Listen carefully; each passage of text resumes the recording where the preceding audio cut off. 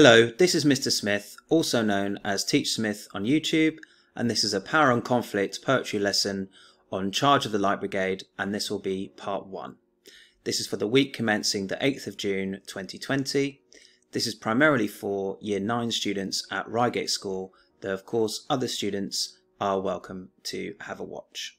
So, some context on the poet Alfred Lord Tennyson.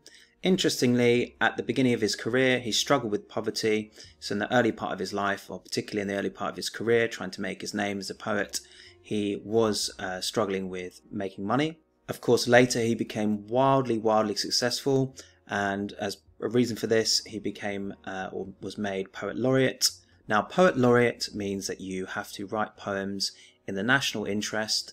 You have to write positive poems about the country, perhaps about the monarchy or about important events. While Alfred Lord Tennyson was Poet Laureate, he wrote The Charge of the Light Brigade in 1855, of course about the infamous charge during the Crimean War. So what are the main messages of the poem? Tennyson is honouring the actions of the soldiers involved, so the actual cavalry soldiers that were involved in the attack. He is honouring their bravery, honouring their discipline and the fact that they didn't hesitate or back down. Tennyson is also portraying the awful consequences of the charge, and it's interesting to debate or to see how far Tennyson was illustrating this as a one-off, or was there something more going on? Was there something more that Tennyson wanted to critique? So I'm now going to read the poem to you. Please have the poem in front of you and be thinking about the soldiers involved, be thinking about the battle, be thinking about how the soldiers might feel, how the battle felt to them, how it felt to look at, whilst I'm reading the poem. Half a league, half a league, half a league onward, all in the valley of death, rode the 600. Forward the Light Brigade, charge for the guns, he said. Into the valley of death, rode the 600. Forward the Light Brigade! Was there a man dismayed? Not though the soldier knew someone had blundered. Theirs not to make reply, theirs not to reason why, theirs but to do and die. Into the valley of death rode the 600. Cannon to right of them, cannon to left of them, cannon in front of them volleyed and thundered. Stormed at with shot and shell, boldly they rode and well, into the jaws of death, into the mouth of hell, rode the 600. Flashed all their sabres bare, flashed as they turned in air, sabring the gunners there, charging an army while all the world wondered. Plunged in the battery smoke, right through the lines they broke, Cossack and Russian reeled from the sabre stroke, shattered and sundered. Then they rode back, but not the 600. Cannon to right of them, cannon to left of them, cannon behind them, volleyed and thundered, stormed at with shot and shell, while horse and hero fell. They that had fought so well came through the jaws of death, back from the mouth of hell. All that was left of them, left of 600. When can their glory fade? Oh, the wild charge they made, all the world wondered. Honour the charge they made, honour the Light Brigade, noble 600.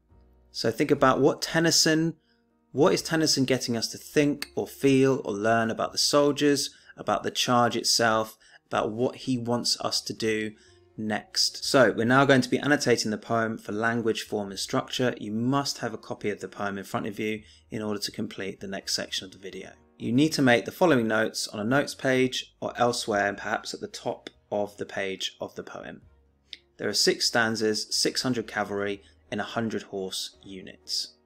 Stanzas 1, 2 and 3 that we'll be looking at today are going towards the enemy. Stanza 4 is fighting the enemy, and stanza 5 is retreating from the enemy. Finally, stanza 6 is a call to remember the men. Perhaps even think about why 3 stanzas are done for the approach or written for the approach, and the other 3 involve 3 different stages. So we have the first stanza. Hopefully my annotations will be clear as they are colour coded. Do not feel the need to use different colours yourself unless you have them to hand. Half a league, half a league, half a league. Now this is a dactylic foot. What do I mean by this? Well, it's 3 syllables with the first syllable stressed. So it's half a league, half a league, half a league, onward. Why? Why is this dactylic foot used? Because it's the gallop of the horses, the galloping rhythm of the horses, and also that they're unified. All 600 cavalry are unified together. They move consistently together and onward towards the guns. Now, the Valley of Death, of course, is describing how this valley will become somewhere that a lot of them will die, but is also an allusion, a quotation, a reference to Psalm 23. Now, Psalm 23 is often read at Christian funerals, and it's a blessing at the point of death. So often people will say it when they think they're about to die, and is often read at Christian funerals for someone who has just passed away. So again, it emphasizes the severity of the situation, that it will be fatal for many of the soldiers. Charge for the guns. Now this is where the confusion comes from. There are lots of different sets of guns. There are guns that are disorganized and unguarded, that the Light Brigade would have been right to attack, and there are guns that represent the Russian front line, and that's where they charge instead. So that's that confusion of that order.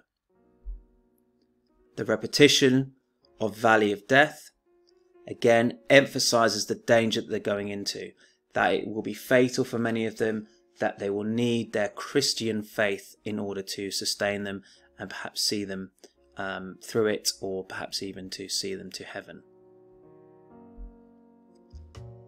And then the repetition of 600, unity, discipline, no hesitation, military training, military bearing, brings them through.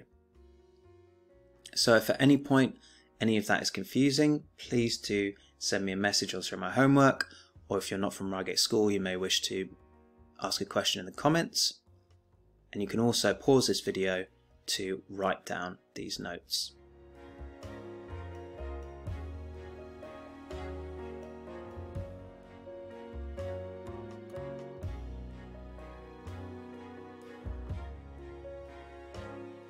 Now, I just wanted to give you a representation of what the battleground looked like.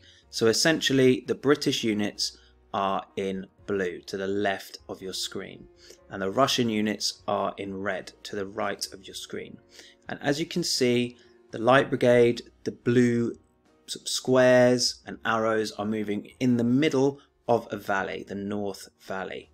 Unfortunately, as you can see from the red bars, below and above them, they were surrounded by cannon, and they're moving directly into an enormous amount of Russian forces, essentially the Russian front line. As soon as they enter the valley, they are surrounded by cannon and by muskets, and that's what this next set of stanzas talks about.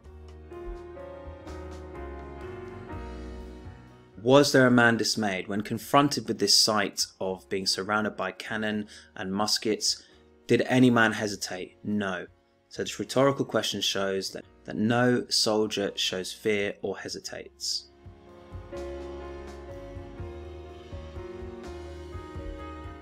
Someone had blundered. This breaks the pattern of 600. It emphasizes mistakes, errors, who made the mistake and why. And again, think about how far Tennyson is allowed to go with saying things like this, because he is poet laureate. He has to say things that are positive about the nation. So this is the soldier's oath, this repetition of theirs. Is this a good thing or a bad thing? Is it a good thing or a bad thing not to question, not to reason, not to think, but just to do and die? Again, this is very, very carefully put by Tennyson, because he cannot be overtly, he cannot be openly critical. And also think about the word theirs. Think about us and them, the soldiers and the officers, or soldiers and ordinary people. Again, we're into the Valley of Death. The biblical reference emphasizes danger, and the repetition of Road to 600, the unity, discipline, and no hesitation. Again, please pause the video to copy up any notes that you may have missed.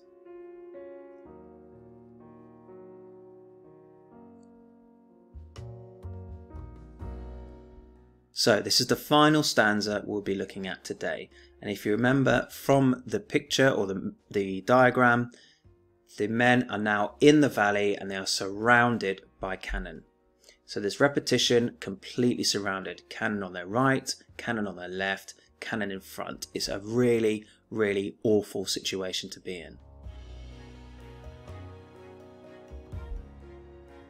Volleyed and thundered, stormed at with shot and shell. The sheer force of all the cannons and muskets firing. So it wouldn't just be cannon shells, it'd be early rifles or muskets that thundered like a thunderclap, really loud.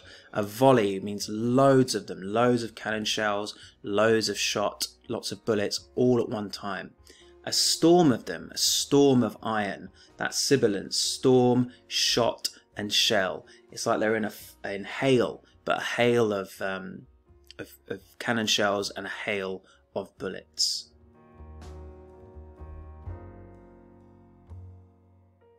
So into the jaws of death, into the mouth of hell. This journey for going from life to death to hell. And it would feel like hell. This valley would feel like hell. The noise, huge amounts of noise of the cannons firing, the muskets firing, orders being shouted, men dying, horses dying, men in pain, horses in pain. The heat generated from all the cannon fire and all the musket fire. The smoke generated from all of these things, the smell of gunpowder, the pain you would be feeling either personally or seeing others in pain. And once again, it's a refrain by this point, a musical refrain almost. Unity, discipline, no hesitation, despite all of these things happening. So again, pause the video if you need more time.